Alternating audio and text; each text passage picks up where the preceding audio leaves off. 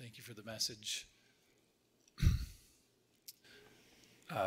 I've been thinking about something. Someone had shared something a couple months ago, and there was a brother that had shared. Maybe it was a little bit longer than that, but during the sharing time that we have, they shared something very, very brief. It was like one or two sentences, or maybe just one very long sentence.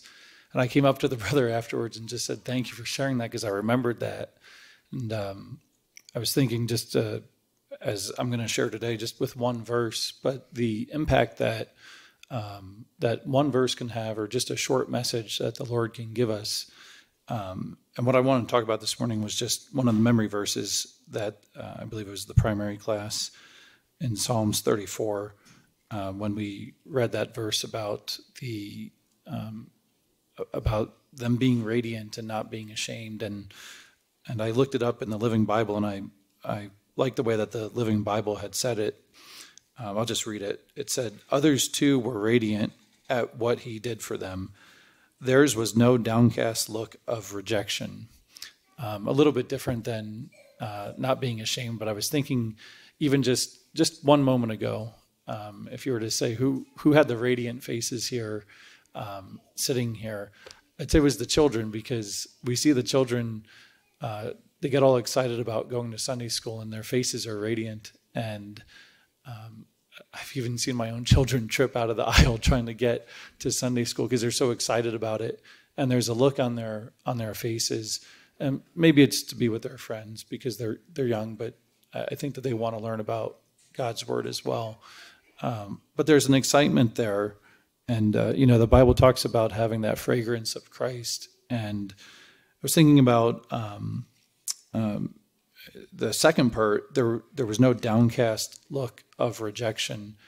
And I think when you look at that picture that was given for that verse, if you're on that Viber, that picture of like the being sort of rejected or ashamed, and then the kid is looking like in awe, and then he's in love at the end there.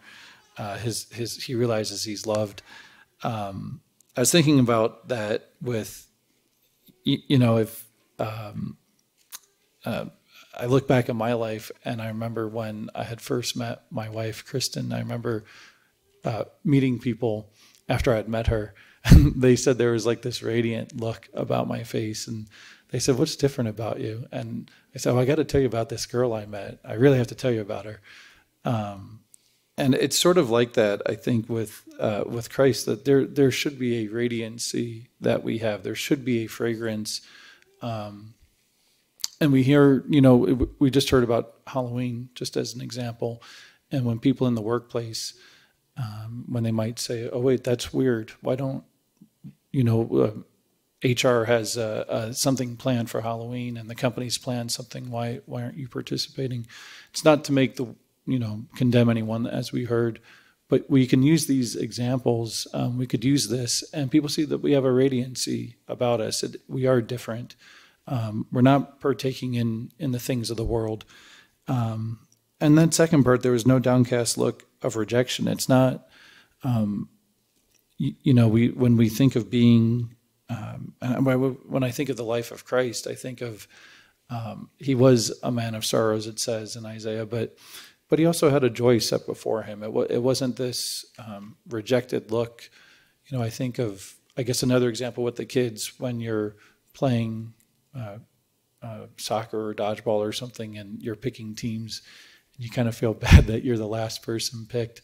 It's not a very good feeling for a kid sometimes, and there's almost like a rejected look, like, boy, nobody wanted me. And it's not that look of rejection when we have Christ in our lives. There's a radiancy, similar to, like, again, I guess picturing when I got married, the day I got married, and they say the guy kind of has like a big dopey grin on his face because he's just like so amazed, his bride is coming and he's going to get married. But yeah, this verse really spoke to me, and it's just a thing, something that we can do as we encourage each other daily. Be encouraged to have that radiant look, like we've met with Christ, that the Lord is speaking to us, that there is no downcast look and in our faces. Amen. The Lord's been speaking to me through the life of Jeremiah, and I think it's been about a few weeks, 3 or 4 weeks since we went through in the Bible. If you're following the Bible reading, the book of Jeremiah, I think we completed it a few weeks ago, and a few things the Lord has been teaching me through his life and ministry. And if you know, Jeremiah was not one of the. He was very despised. He was persecuted whenever he prophesied, and his message eventually was rejected by Judah, and then what he warned against happened, and his heart was that they would repent and turn to God, and that they wouldn't go into exile, but it happened eventually. They never listened to him. One of those situations was in Jeremiah 36, when the Lord, actually I'll read the first few verses of Jeremiah 36.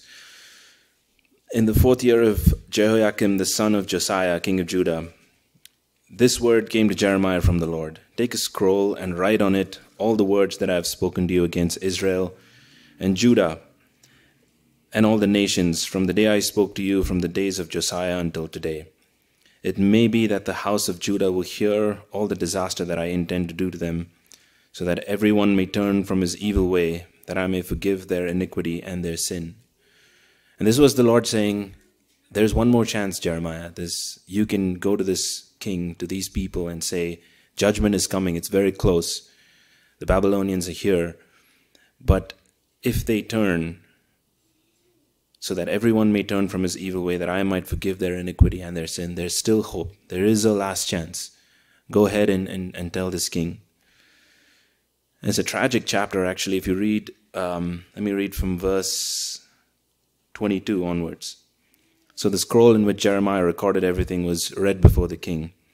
In verse 22, and it was the 9th month, and the king was sitting in his winter house, and there was a fire burning in the firepot before him. As Jehudi read 3 or 4 columns, the king would cut them off with a knife and throw them into the fire in the firepot, until the entire scroll was consumed in the fire that was in the firepot. Yet neither the king nor any of his servants who heard all these words was afraid, nor did they tear their garments. And as I was reading that, that's such a horrifying chapter. Judgment was so close, and the Lord said, Jeremiah, there's one more chance. Why don't you write it down and let it be read before the king? And that's how they decided to treat God's word. And then a couple chapters later, and this time judgment's at the very doorstep, Jeremiah 38, and this time it was to Zedekiah. In verse 2, thus says the Lord, he who stays in the city shall die by the sword, by famine, and by pestilence. But he who goes out to the Chaldeans shall live. He shall live. He shall have his life as a prize of war and live. Again, this is a word that Jeremiah brought to Zedekiah. And this time they decided to throw him in the cistern. And verse 6, the last part, and there was no water in the cistern, but only mud, and Jeremiah sank in the mud. And this is how they treated Jeremiah, who was before the Lord, who brought the word faithfully to the people, who brought that last chance of repentance to the people. They rejected it, treated him shamefully, and this time threw him in the well. And finally judgment came, chapter 39, the fall of Jerusalem. And then God spoke to Nebuchadnezzar and asked him to pardon Jeremiah and let him live, because he wasn't guilty of the sin that Judah was. And Jeremiah 40 and verse 2, this is what was offered to Jeremiah. The captain of the guard took Jeremiah and said to him, the Lord your God pronounced this disaster against this place. The Lord has brought it about and has done as he said, because you have sinned against the Lord and did not obey his voice. This thing has come upon you, speaking of Judah. And verse 4, now behold, I will release you today from the chains on your hands. If it seems good to you, come with me to Babylon, come. And I will look after you well. But if it seems wrong to you to come with me to Babylon, do not come. In verse 5, if you remain, then return to Gedaliah, the son of Ahikam, son of Shaphan, whom the king of Babylon appointed governor of the cities of Judah, and dwell with him among the people, or go wherever you think is right for you to go. It was like a retirement plan. Jeremiah, you served the Lord honestly. You brought the word to them. They rejected you. They despised you. They persecuted you. But you're not guilty of their sin. So They got what they deserved. Here's your retirement plan. Actually, come over to Babylon and you can live a happy life the rest of your life because your ministry is done. Or you can live here and I will protect you. What do you choose? And Jeremiah decided to stay back. If you read the rest of that chapter, he didn't go to Babylon. He didn't want the riches of this world. He didn't want to live luxuriously. He stayed back, and instead, he wept. He wept for God's people. He mourned. The book of Lamentations records that. All the first 4 chapters, Jeremiah weeping for God's people. This very people that treated him the way that they did, that despised his message, that persecuted him. And when he had the chance to live his life and say, okay, I did my work, my responsibility is done, now it's time for me. And this was permitted by God. Jeremiah said, no, I'll stay back and I'll weep and mourn for the people. And he did that because he knew, Lamentations 3 and verse 31, he knew this about God. He said, for the Lord will not cast off forever, but though he cause grief, he will have compassion according to the abundance of his steadfast love. And Jeremiah knew this about God. He knew that this is not going to be forever. And so he decided, so I'll stay back and I'll weep for my people until the Lord answers. And then not just weep, but he said in Lamentations chapter 5, remember, O Lord, what has befallen us. Look and see our disgrace. Our inheritance has been turned over to the strangers, our homes to foreigners. And verse 20 of chapter 5. Why do you forget us forever? Why do you forsake us for so many days? Restore us to yourself, O Lord, that we may be restored. Renew our days of old, unless you have utterly rejected us. And I was so encouraged by that. What a heart Jeremiah had, that even though his message was despised and he was treated so shamefully by God's people, he remained and he wept for them and he bore their burdens till the end. And even when they went away to Babylon, he stayed back and he prayed, and he prayed for restoration. He prayed for revival. And that's how Jesus was too. Jeremiah was called the weeping prophet. And I was thinking about how, whenever a song is written about Old Testament saints, they write about Elijah and Moses and Daniel. I've never ever heard a song about Jeremiah because there's nothing really to write about. He was the weeping prophet. And that's how Jesus was too. He was called the man of sorrows. We just heard from Santosh in the Garden of Gethsemane. He was so sorrowful. And Jesus was in a similar place too in the Garden of Gethsemane. If somebody had gone and asked him, we've heard how Jesus had the choice to walk away. Someone went and told him, why for this people? Why for Allan? Look how he's lived his life. Why do you have to bear this burden for him? You can walk away. The Father is completely pleased with you. You've lived the perfect life. Why should your life end this way, bearing this great sorrow, being separated from your Father and having to bear that cross? And only few will know that you've risen from the dead. And so your life on earth will end in shame in most people's eyes. Why do you want to do this? But Jesus still decided to go ahead and bear my burdens. And through this, I believe the Lord is asking me, through these 2 examples, to be like that, to bear the burdens of people around me, people in the church, people in the family of God. If there's anything in my life that is going well, for example, if my kids are healthy, to not be happy that, thank you, Lord, that my kids are healthy, but to look around and see, Lord, there are other children that are not healthy, that are going through sicknesses. I want to bear those burdens, Lord. During the week, I want to pray for them. I want to weep for them. Or if I find out that, that somebody is in sin, maybe a teenager is, there's something worldly about them that I noticed, or they're dressing up for Halloween or something. Instead of condemning them and saying, what are they doing? Their parents are listening to the same messages I'm listening to. Instead of that, to have the heart of Jeremiah or the heart of Jesus, and to go and weep for them, to pray for them, to ask for restoration. In Galatians 6:2 it says, bear one another's burdens.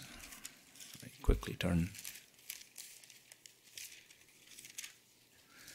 Bear one another's burden and so fulfill the law of Christ. To be like Jesus, who all through his life on earth, the sorrows that Jesus went through were not because of his own sake. It was not his sin that was separating him from the Father. It was my sin. And the cross that he bore was not his cross. It was mine.